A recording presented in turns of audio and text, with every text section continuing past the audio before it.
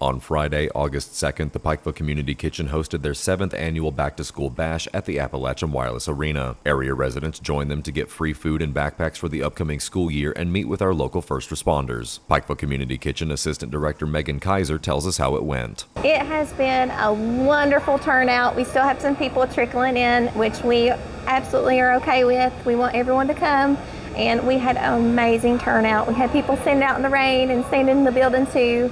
And it was wonderful to see all the smiling kids again and their parents. This has been a great turnout for us, and we've been very happy to be able to do this. We wouldn't have been able to do this without our sponsors and our first responders, especially the Appalachian Arena. Their crew has been awesome to us. They allowed us to come and have it in the back area of the arena because we were going to get rained out. But they have been so gracious for making this happen, and we're just happy we're able to do it.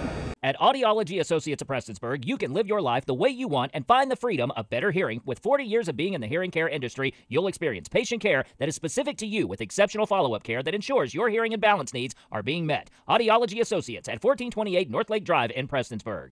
Everyone who showed up to the event left with something useful. The Community Kitchen could potentially host another backpack giveaway in the near future. Every single kid, every single child, teenager, every single parent was able to come and receive something today. We had backpacks for the kids, we had blessing bags for the families themselves, and we also had some food for the parents and children, and also we had a pot full of snow, icy snow that had come, and had some ices for the children. I would say every single person that has came has received something. With the leftover, we are possibly planning on having another give out. We've got to arrange that for when that will happen, but with what we have left over, we are going to plan another giveaway at a later date. Reporting for Mountaintop News, I'm Nick Collum.